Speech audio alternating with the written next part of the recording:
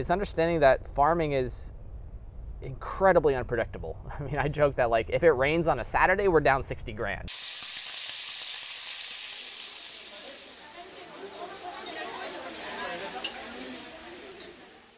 $25,000 people a year from like 87 different zip codes come here to like get plants in the spring for these 8 weeks of when the season's really popping.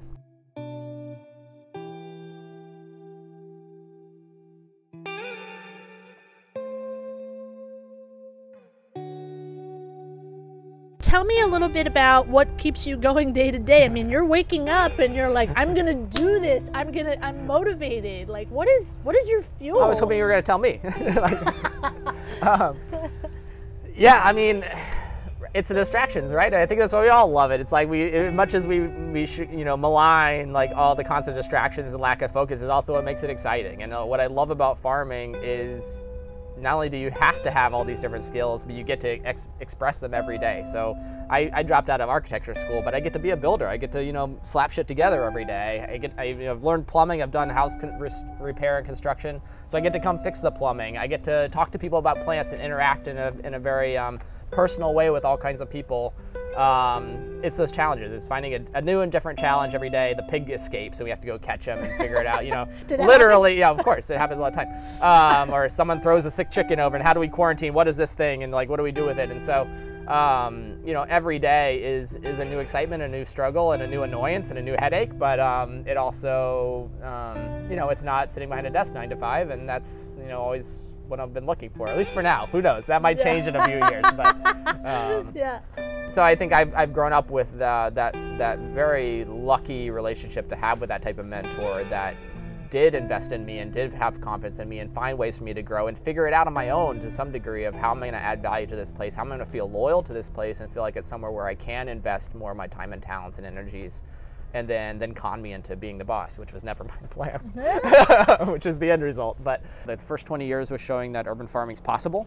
Yeah. Now we've done that. We're 20 years in. You know, we were one of the first urban farms in the modern era, and like, you know, we're still here, which is rare for a farm.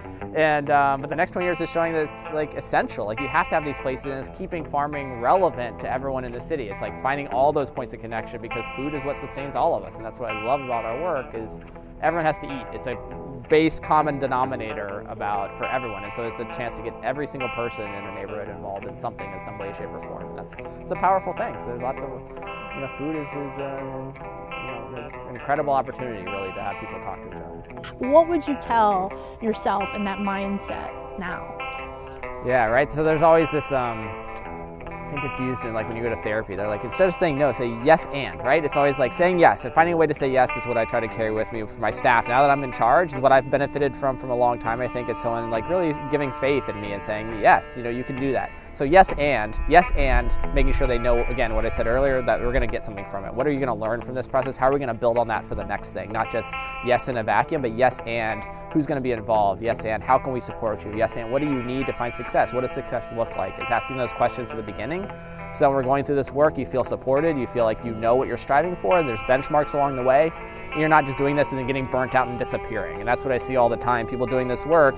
You're following that passion, but then you get burnt out and disappear, and then everything goes with you. And so how do you build that movement, sustain it? How do you transition it on to the next person? How are we making sure that this continuing tradition, how do we make sure this continuing learnings are being continued into perpetuity, into the next generation, into the next people that have this job, whatever it is, but that those lessons are being learned and shared, right? And I think that's what's important about what you guys are doing is sharing these things, making sure people are aware of what comes before, what's aware of what's already out there, and where are these things you don't have to reinvent the wheel, but also that people can learn from what you're doing and you can learn from them, and that you're continuing this self-education.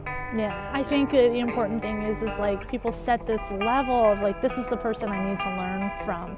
When I say like, your neighbor, you know, down the street, I could learn something sitting on the corner. Like it's like rethinking like, who can we learn from? We can grab something from everyone if we just listen.